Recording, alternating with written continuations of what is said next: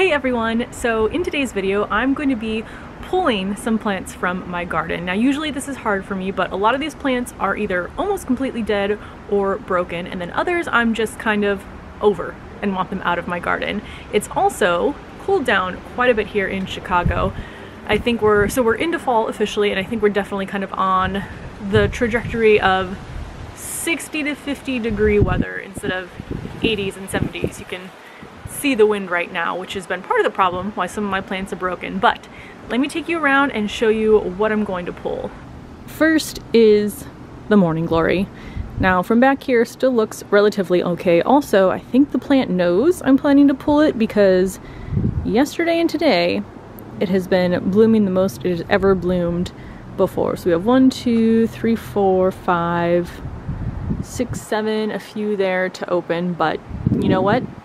Even though they're pretty, it's time to go for a few reasons. One, like I said, I mean, a lot of it is dead. The back half is already kind of completely browned and fallen off. So I want to just get this pulled for one, aesthetic reasons, and two, I want to make sure the plants in here are getting enough sunlight. As the days are getting shorter, there's not as much opportunity for these to get sun, and obviously this cast shadow throughout a lot of the day. So the sun's starting behind over on that side of our home and then coming over the top and then shining this way in the afternoon. So it really only gets a few hours right now that are directly hitting these plants. So that I'm going to pull.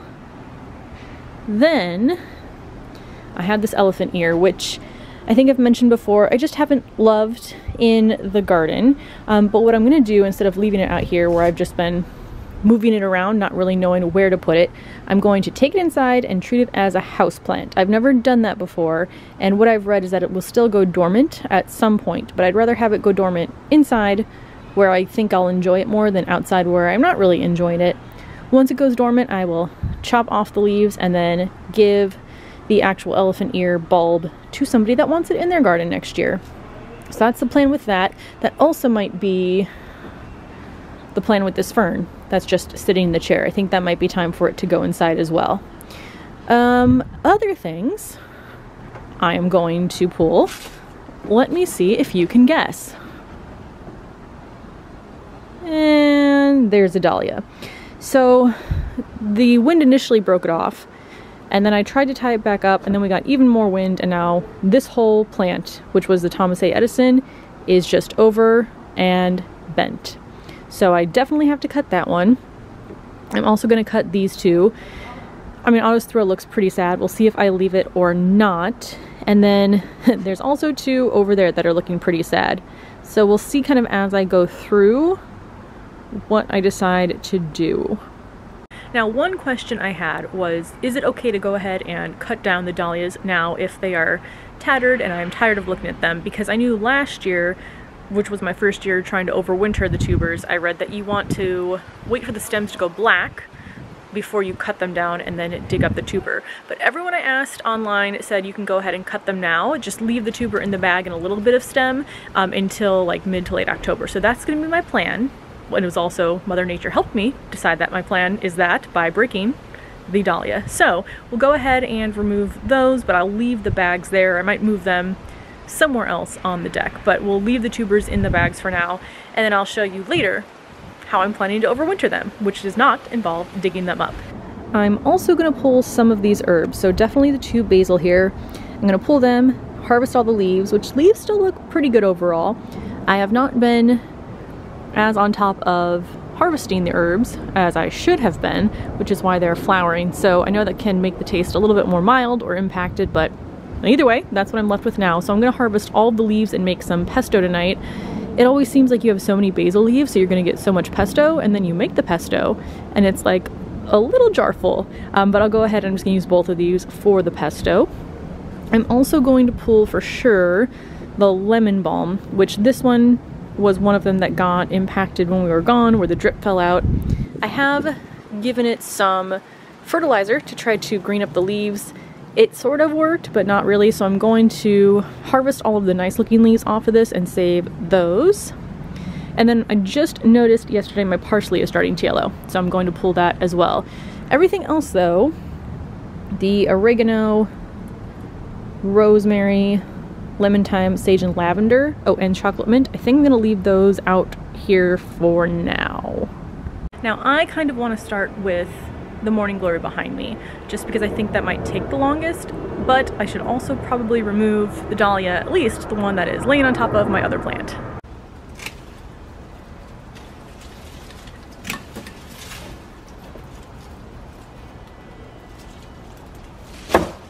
So my plan is to cut the bottom first where it's growing in the pot, and then from my experience moving a morning glory or pulling a morning glory off of a much smaller trellis, I'm basically gonna have to cut everything. It's not like I can just pull it through. Didn't seem to work that well. So I think I'm just gonna cut, and then remove it, hopefully fairly easily.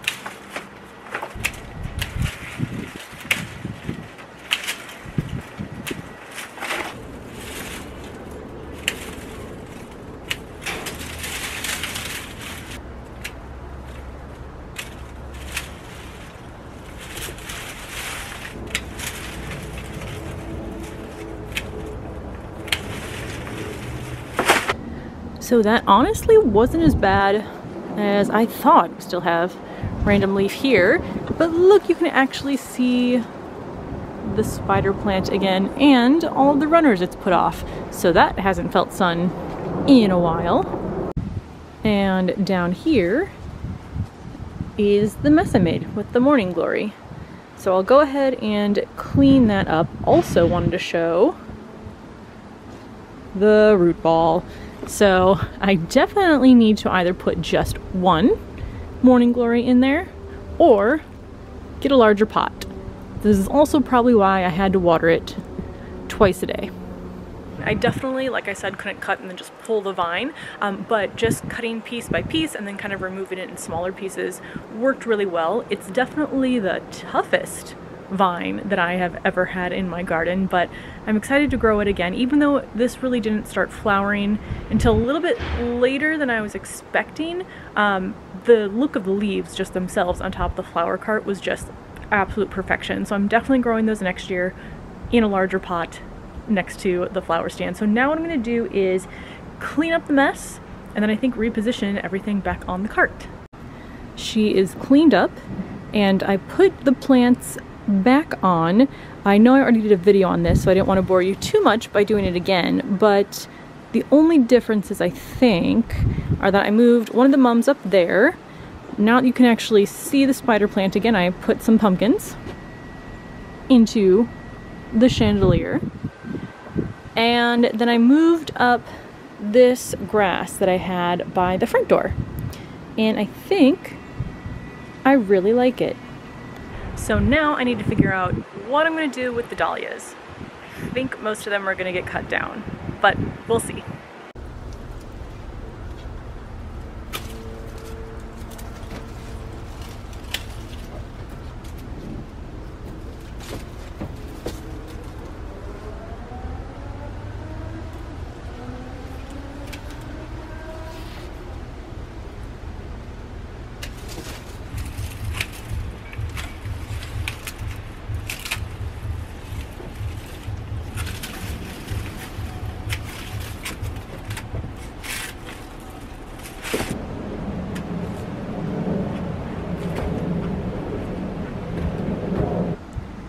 So this is what this side looks like. I basically pulled all of them except for what's left of Otto's Thrill here.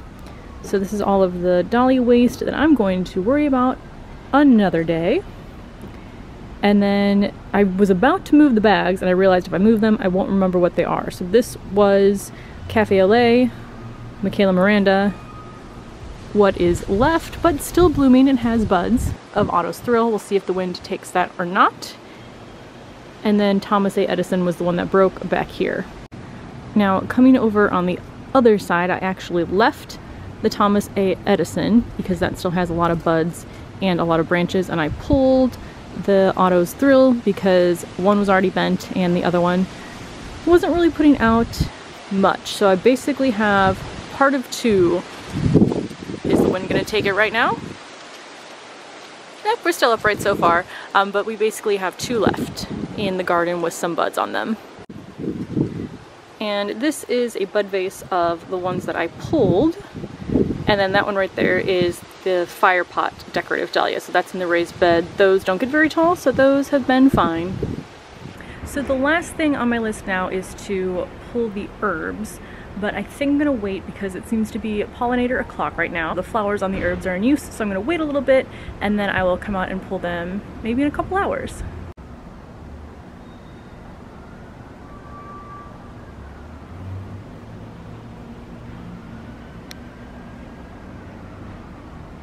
So it's a little bit later and I am inside now because my plan is to harvest my basil, pull off the leaves, and gather them all up.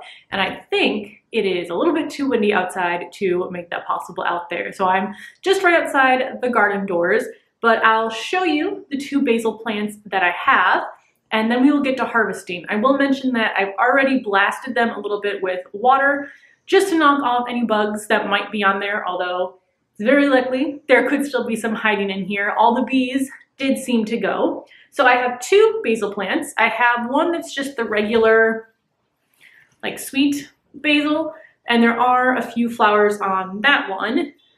And then I have, and this is my first time growing this variety, the pesto basil. So I assume that means it's specifically for pesto. This one I did not harvest as much as I should have. So not only is it flowering, but it's also much more vertical and less kind of bushy than I think it would be. But I do love the purple blooms. Also, it smells amazing right now in here, but the blooms are just really beautiful. I'm actually wondering, it probably won't work, but I'm wondering if when I harvest, is there any way to keep the purplish parts, dry them, and see if they look pretty for arrangements or decorations. So I'll probably dry them anyway because I'm not going to do anything else with the flowers, so might as well try it out and see how it goes. But I think my plan is just to snip them off at the base and then pull all of the good looking leaves off. I have this little bowl here because I have 3 harvest baskets and all of them are in the kitchen. And I think there's like a few things in each. So instead of me consolidating and remembering to bring one back up, I'm now using this bowl, and then I also have these random baskets if this bowl isn't enough. I'm trying to think if there's anything else I want to mention about these plants. I guess one thing too is the reason I'm not drying these, which I have dried basil in the past, but one, I don't use a ton of dried basil, and also for me, it doesn't really taste as good. Like I would rather use this and make some pesto that we'll either eat in the next few days or I can freeze, versus drying it, because I think I would enjoy the pesto a lot more. So let's go ahead and start harvesting. I put down this potting mat that I got from Amazon just to be a bit more responsible and try to keep things clean. But my plan is just go in here, snip off each of these, scream if any bugs pop out at me. One more. And there we go. So now I'll go ahead and just get these leaves removed.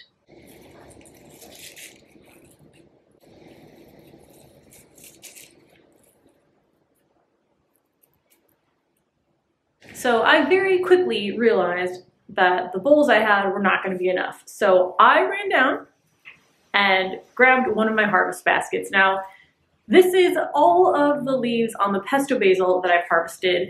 Most of the leaves are in pretty good condition. I'll remove anything that has like holes or that's turning brown, but overall the plant was really healthy despite my neglect, or maybe because of my neglect.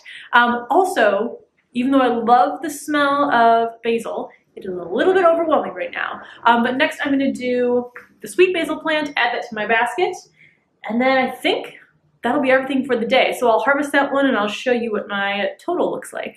And we are officially done. So all of the basil is now in here. There is No more basil left in my garden for 2022. I didn't get as many leaves off of the sweet basil. Well, one, it wasn't as large, but two, there were a lot more leaves that had browning on them or holes, and I knew that when I was looking at the plants. So this, though, is still a really good harvest, but again, I feel like it's gonna make like a quarter cup of basil, or of pesto, once I'm done.